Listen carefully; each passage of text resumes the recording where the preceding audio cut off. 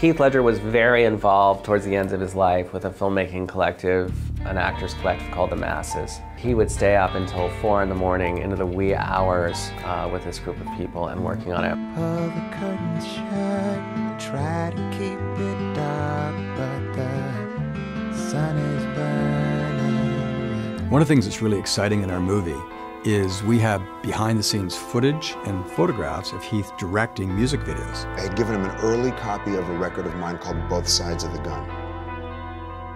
And immediately he gravitated towards one song called Better Way. We have to do a video for this. And he was coming up with these ideas. Be prepared to think outside the box. He said, Ben, I gotta set you on fire.